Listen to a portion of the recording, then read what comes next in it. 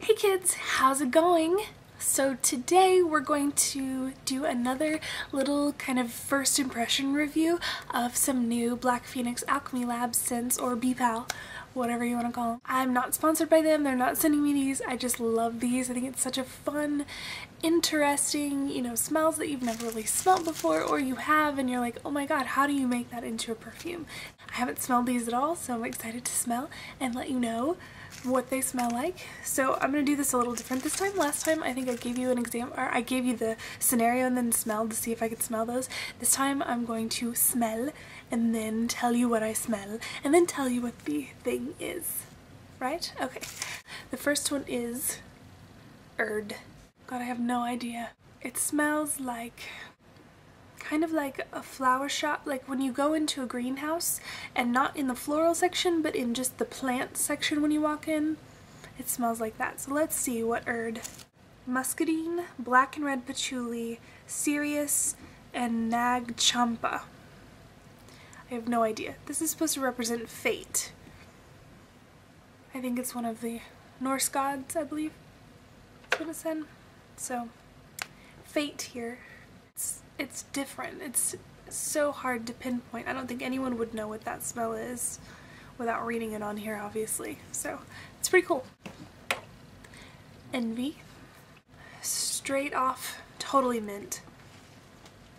And a little lavender. So this says green herbs slithering through mint, lime, and lavender. I definitely smell mint and lavender. It's kind of an interesting combination. I don't smell a lot of green, I just smell that real bright, fresh mint smell, and then a touch of lavender. So I'm sure there's lime and herb in there. Now I'm kind of getting a little basil, and I've even closed the lid. The Dodo next. Oh god. It smells like those cinnamon toothpicks when you chew them up. It smells like the flavor when you chew them up. Yes, those hot sticks or hot lips. You've seen the ones probably, they're just like cinnamon oil soaked pieces of wood. That's what this smells like. So let's see. The Dodo is red musk, lemon peel, sugar cane, cassia, white sandalwood, mango, and agarwood. With hurricane next. Hurricane smells good. It's really sharp, kind of like lightning. But there's also just kind of like a sinister, musky sourness to it as well. Yeah. The Dark Side of Air, a high-pitched, tangy, clear scent, light china rain, deepened by murky vetiver. So yeah, like I said, it's like lightning, but like a deeper, darker lightning. So I like this one, actually. This one I would wear if I was trying to be like evil. I had an evil plan I needed to accomplish. I think I would pick up hurricane for deep in the earth, or deep in earth. Sometimes you pick scents on there and maybe they don't have samples, or maybe it's in a collection that doesn't provide samples, so they give you different ones. I'm pretty sure I didn't pick this one out, but that's okay. Oh my goodness. A little bit like hotel soap, that kind of florally, kind of generic but still smells good kind of soap. It smells like a bath I just had at a hotel recently. It's like this Crabtree and Evelyn soap. It smells almost like, it's just very floral. So this says rose, geranium, Spanish moss, Irish hue, and graveyard dirt. It's kind of awesome, actually. Let me put some of this on. I kind of love this. It's really different. Let's see, we'll put it down here. Hopefully far enough away from the Dodo.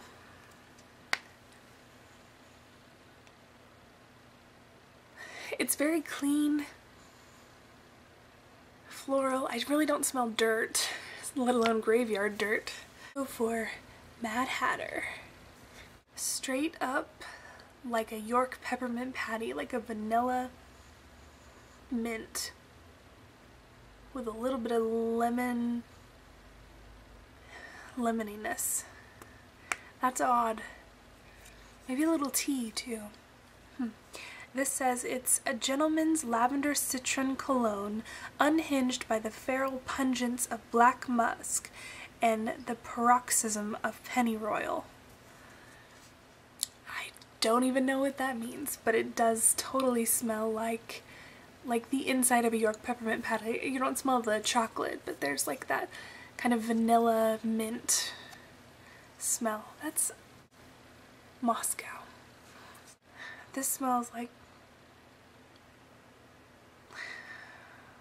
rose to me. It smells like straight up old lady perfume. Like, not rose, or it's like musk, like straight out musk. Let's see. A rich, bold blend, and rose, I guess I was right.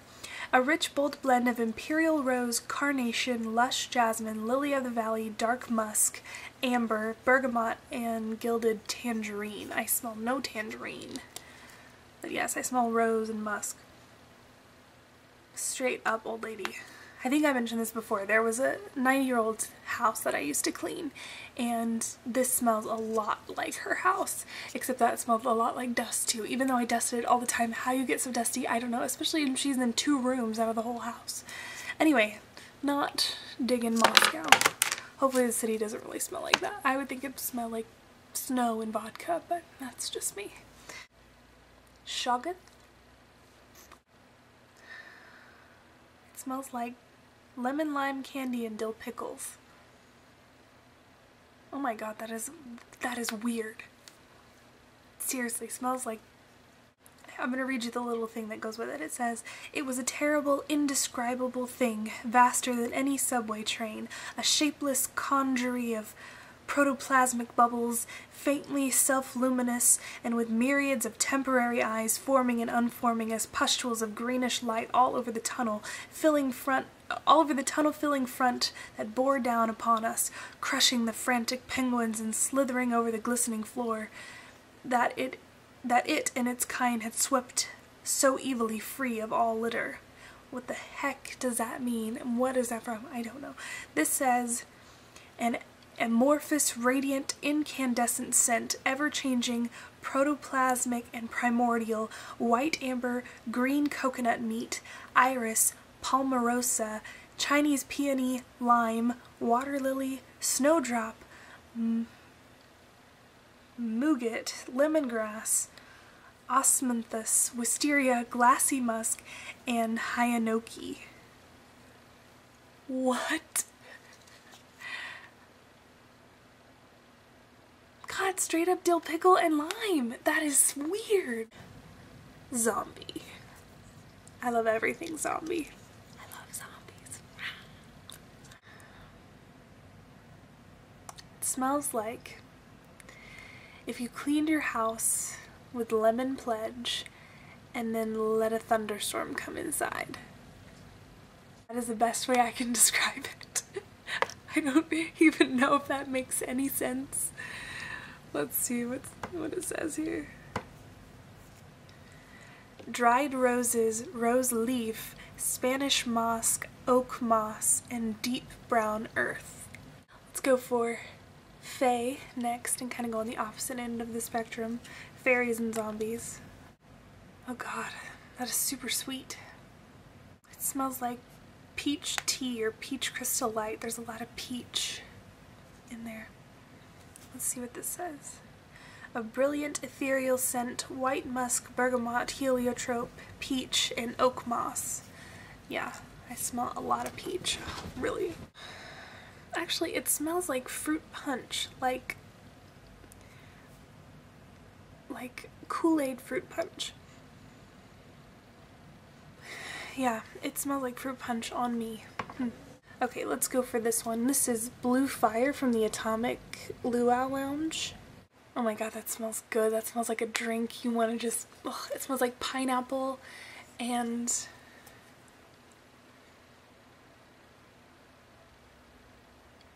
banana and like gin, maybe.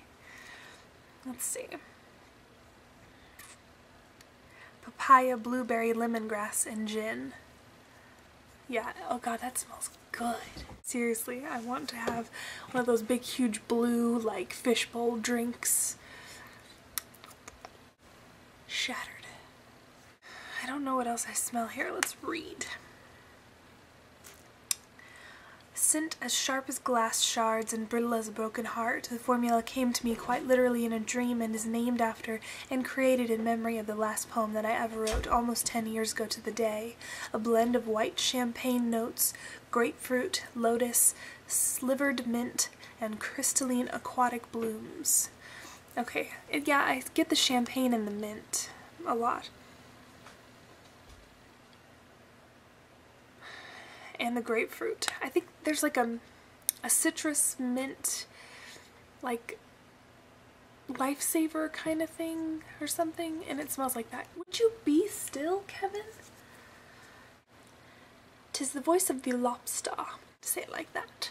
This is from their Tea Party collection, I think is what it's called. It's all the Alice in Wonderland inspired ones. 'Tis the voice of the lobster, I heard him declare, you have baked me too brown, I must sugar my hair. As a duck with its eyelids, so he with his nose trims his belt and his buttons and turns out his toes. When the sands are all dry, he is gay as a lark, and will talk in contemptuous tones of the shark. But when the tide rises and sharks are around, his voice is a timid and tremulous sound. I passed by his garden and marked with one eye how the owl and the panther were sharing a pie. The panther took pie crust and gravy and meat, while the owl had the dish and its share of the treat. When the pie was all finished, the owl was a boon, and kindly permitted to pocket the spoon, while the panther received knife and fork with a growl, and concluded the banquet by ... a woody, musky, weird-based glooping over blackberry preserves, a twisted mandarin, strawberry juice, pulverized watermelon, and a handful of smushed gardenia petals. I did not smell this one first before I read that, but that's okay, because this should be really interesting, and that poem was funny and odd. Oh gosh. Okay, I smell the blackberry and the strawberries and the pulverized watermelon and a little floral. Oh gosh, that is such an odd smell. I love this one too. Let's see. You can go here. Kevin, get down. That smells good. It reminds me, I smell a lot of the watermelon now. It smells like the Lip Smackers watermelon lip gloss. I love it. Love, love. Wonderland, this is Bread and Butterfly. This one should smell really cool if I remember. It smells like bread and butter and cream. Let's see. I don't know. This isn't one I would wear necessarily because it's really odd. It says,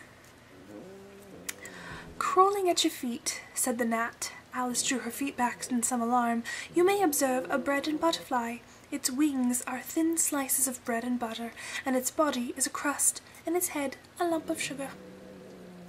"And what does it live on?" "Weak tea with cream in it." "Bread lightly buttered with weak tea, cream, and a lump of white sugar."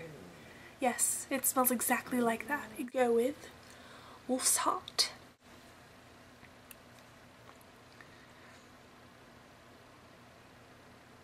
What does that smell like? I know this smell. I don't know, it reminds me of a werewolf. And I'm pretty sure that this just says it grants courage under extreme conditions, helps overcome fear of death, and strengthens the fortitude of artists and businessmen, enabling to further their goals. It so smells like a werewolf. I can't describe this. I have no words. It's masculine. Hold on. Clear my head. A little bit of dill. It smells like a dock where you would dock your boat, kind of like that rotting wood, but not in a bad way. This is Dragon's Bone. It's very woody. There's lots of woods in there. I smell almost pine maybe. This says it is a dry, thin scent of draconic ossuary, dragon's blood resin, and with white sandalwood, dusty orris, and crisp blonde wood. There's a lot of wood smells in there. It's interesting. I usually like the dragon resin kind of smell. It's kind of dark. This one's, it's pretty crisp. It is really light. So anyway, that's all of my BPAL reviews for now. I will probably, most likely, definitely be doing more because I love BPAL. Anyway, my favorite of the day, tie between Zombie and 'Tis the Voice of the Lobster, I think. Yep. I really liked 'Tis the Voice of the Lobster. I think I'll be wearing that one a lot. Okay, I hope you guys like this. I hope you check out Black Phoenix Alchemy Lab, link in the doobly-doo, and more videos to come soon. Bye.